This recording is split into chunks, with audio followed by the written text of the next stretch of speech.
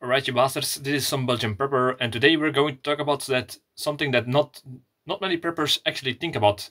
And now that I think of it, I personally have never seen any prepper talk about this, or I missed it. But before we start about the video, just a little announcement. If you're interested in detective stories, I have made the first of an 11-part detective series that I wrote, and if you are interested, take a look at the link below.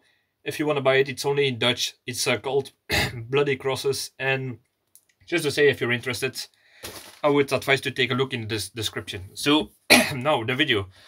We're going to talk about time. Yeah, time. That's kind of odd to think about in a survival situation because, yeah, why would you need time? I mean, everything is going to heck. Well, time could be very important in a survival situation and for many other things.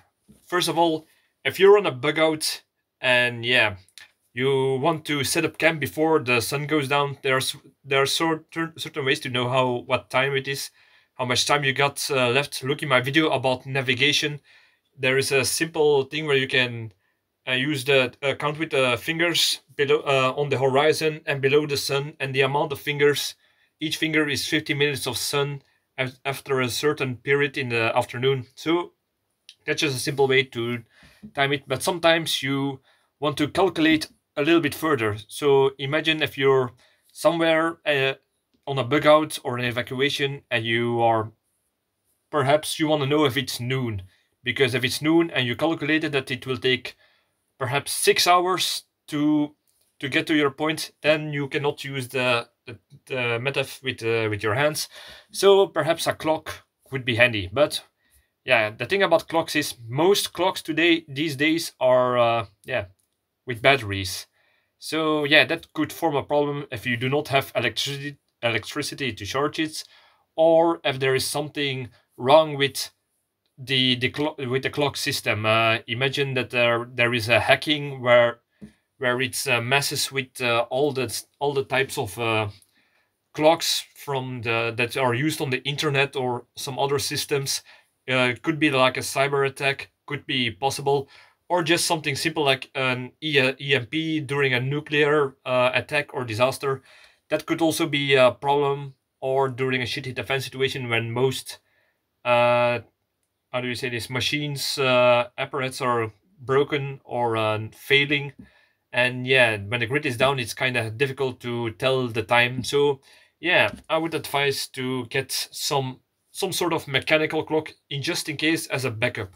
So first of all, I would advise to just get something simple. If it's not during an EMP or something, just cell phones, computers, they have an internal clock, and that works on a tiny batteries. So those goes a long time, and they are fairly accurate, and even take in account with the dates and the moving of the hours. So if you have something simple like a small solar panel, and you can use a cell phone, a smartphone, or a laptop or computer that has an internal clock, then you can use these to charge them up. Simple. But what if there is something, like I said before, happening like we had EMP or cyber attack, and it messes with all the clocks in the world?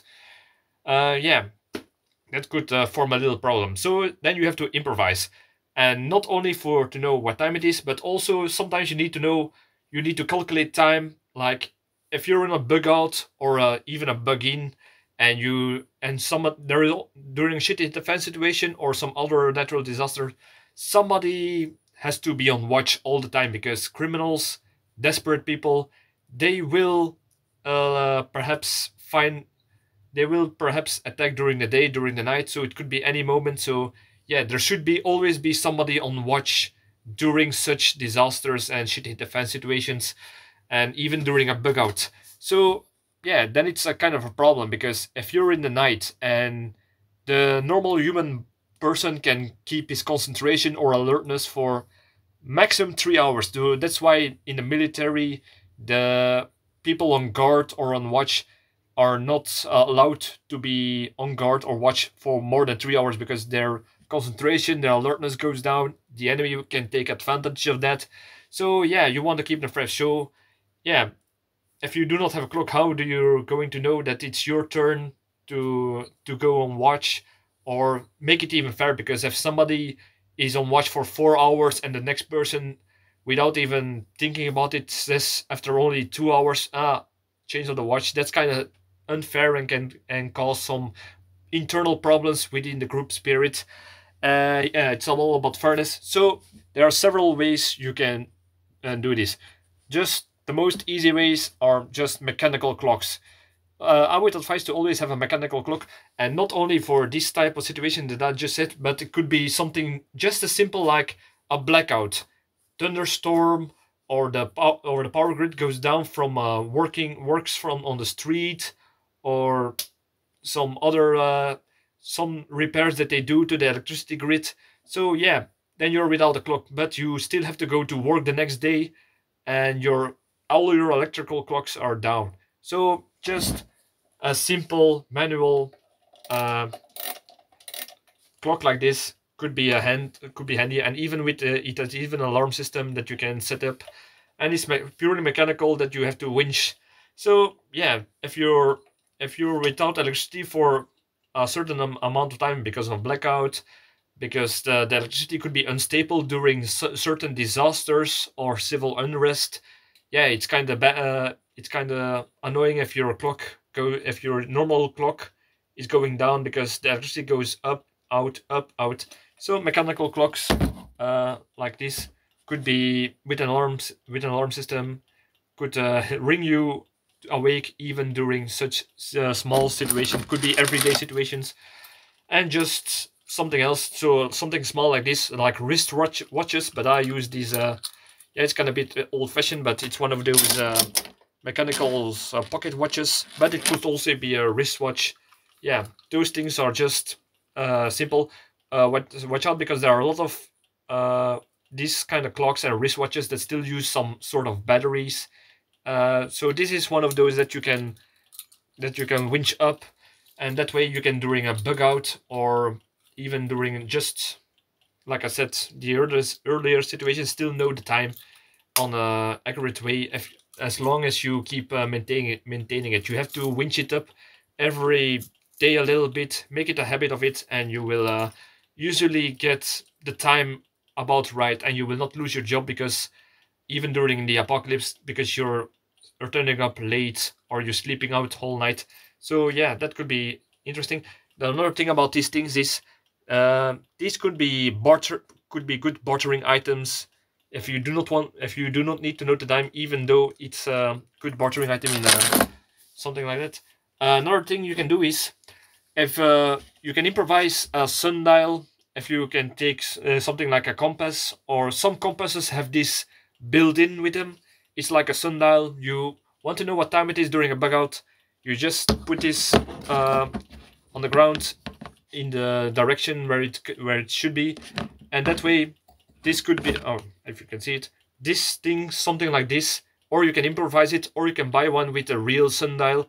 You can see where the shadow falls, and that way you can kind of calculate if you're in the right direction, aiming it in the right direction, what time it is. It's like a Roman sundial.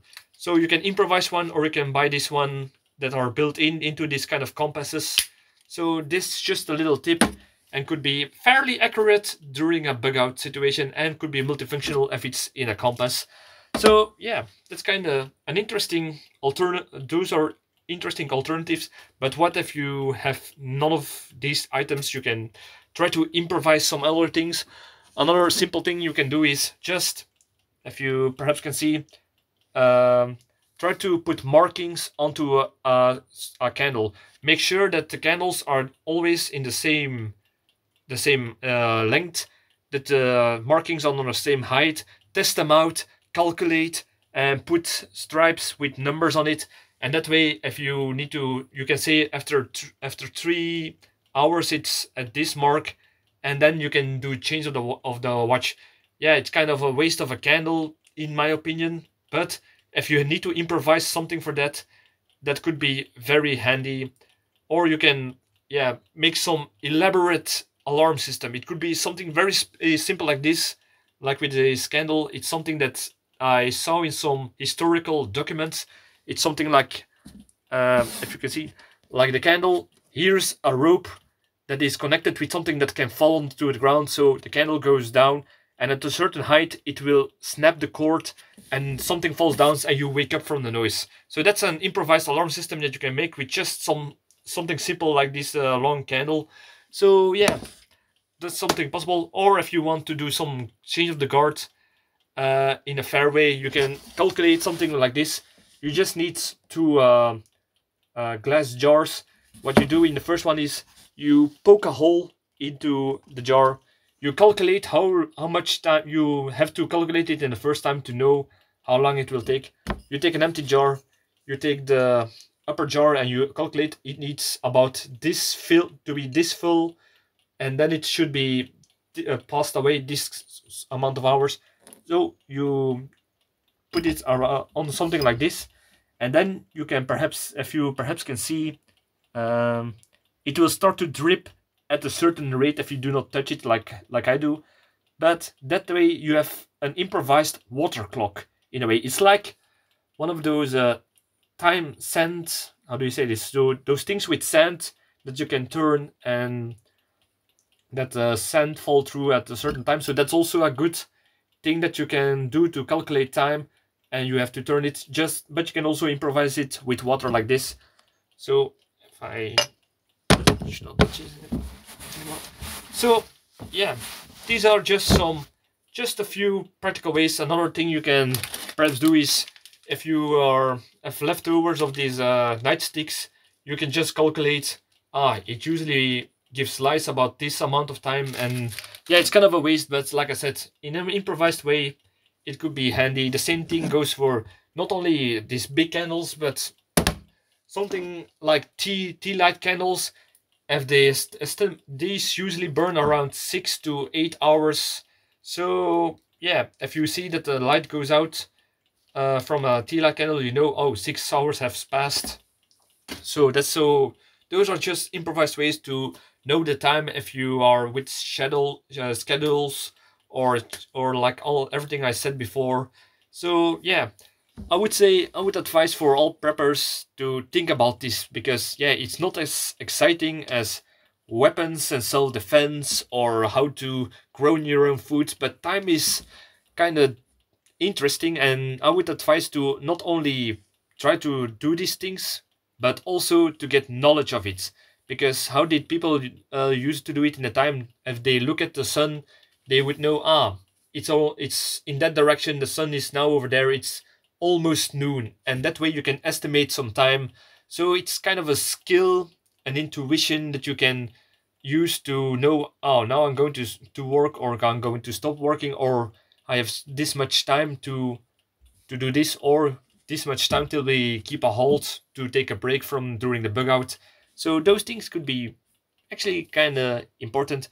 Also I would also advise to use calendars, if especially in a long-term disaster or bug-in situation, because you want to know when winter's coming, when this season starts, if you're going to try to live off-grid and try to grow certain crops for your long-term survival plan. So yeah, the analog and the mechanical ways, or just the logical thinking, could help you with these keep track of time. And I'm not saying about like atomic clocks that will go to the nanosecond, but just a little bit awareness of time could help you a lot in a survival situation. So I hope you found this interesting. Subscribe, I would really appreciate it. Share this video with other preppers and see what they think about it.